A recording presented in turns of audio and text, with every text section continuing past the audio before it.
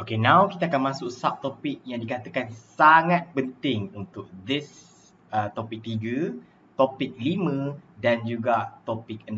Okay, dan juga akan digunakan dalam semester kedua nanti. So, konsep ni dinamakan sebagai free body diagram. Okay, so kalau korang boleh dalam nota yang nampak free body diagram ke, buatlah.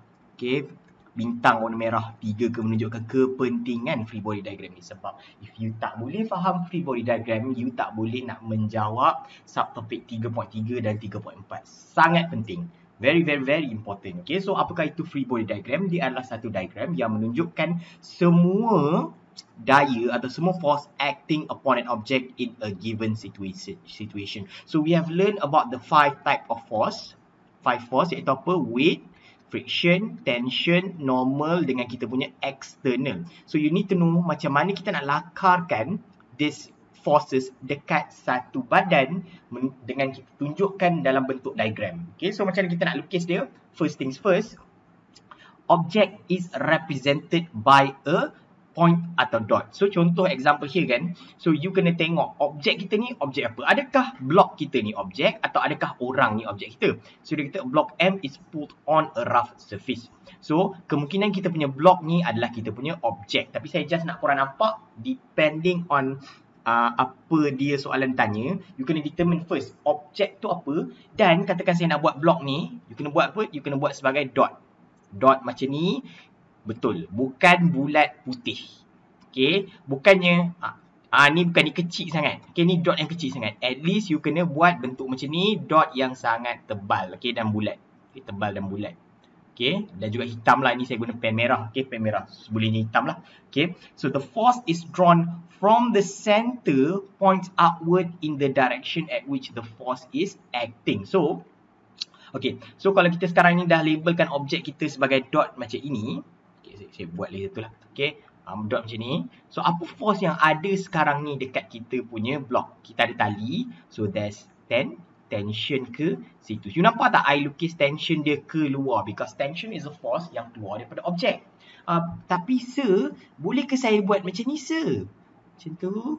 Macam ni, nampak tak? Oh, sir, dia punya direction sama je. Ini salah. Ini betul. Sebab apa? Kita punya force akan sentiasa keluar daripada kita punya dot. Nampak tak? Dia keluar. Dia tak boleh masuk. Force kita tak boleh masuk kat dot. Dia mesti keluar. So, ini adalah example yang salah yang bawah ni. Atas ni betul. You must have you punya force yang keluar. And the direction of the arrow reveals the direction at which the force acts. Okay.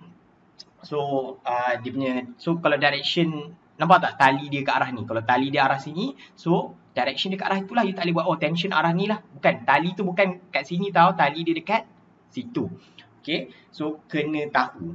Alright, so sebelum you draw free body diagram, tolong tanya diri you 5 soalan ni. Okay, adakah benda tu ada mass? Okay, kalau dia ada mass, dia ada weight. Adakah benda tu contact with a surface? Kalau dia ada contact with the surface, then dia ada normal reaction force. Adakah benda tu ada rough surface punya statement? Adakah dia ada rough surface punya statement, atau adakah soalan tu bagi kita punya coefficient of static friction?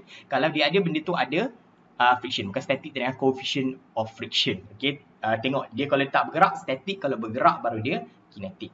Okay, adakah tali? Kalau ada tali, ada tension. Dan adakah benda ni ada external force? Kalau ada external force, dan kita tulis ni sebagai F external. Okay, so this is an example. A block M is pulled across a rough surface. So, our object is block M. So, again, saya buat satu titik. Now, dia kata rough surface. So, benda ni ada friction. I can assume orang ni tarik tali ni. So, bila dia tarik tali ni kat sini, ada tension dan juga motion dia arah itu. Okay, so this is the motion V. So, dia punya friction agak arah situ. So, now let's draw the free body diagram of this person. So, we have here our tension. We have here our friction. So, ini je ke? Tak. We also have our surface. We have our normal, and benda ni ada berat. So, we have our weight. Okay, weight. So, this is how you draw a free body diagram. A simple free body diagram. Okay. In a more complex way, apa yang saya boleh buat ni supaya saya boleh jadi lagi okay dalam free body diagram saya. Okay, sebolehnya bila you nak buat free body diagram, okay, ini betul, tapi this is the basic of free body diagram. If you nak advance sedikit and apa you perlu buat, okay, so dalam before you draw tu kan, sebolehnya you buat dia punya axis, which is just a dot macam ni. Dot macam ni. Dot macam ni. Sama tak kena pula. Okey, patutnya dia kena kat titik tu, sorry. Katakan arah situ. Okey. Alright. Okey. So buat macam ni, ini menunjukkan dia punya axis. Okey, axis. Selepas tu barulah you draw free body diagram dia. Okey, masih lagi example B, tension, weight dan normal. Kita ada normal sini, kita ada friction situ. If you nak tambah angle sini pun boleh, theta. Okay, theta kita sama dengan 30 degree. Okay, itulah 30 degree. So, dengan ini dia boleh tunjukkan korang bahawa you can resolve the tension kepada Tx. Ini akan jadi berapa? Tx, which is T cos 30 degree. And atas ni, okay, this is the next thing yang saya nak tunjukkan korang. So, you know that this tension ada angle dan kita boleh resolvekan tension kita kepada Tx dan T, kita Ty.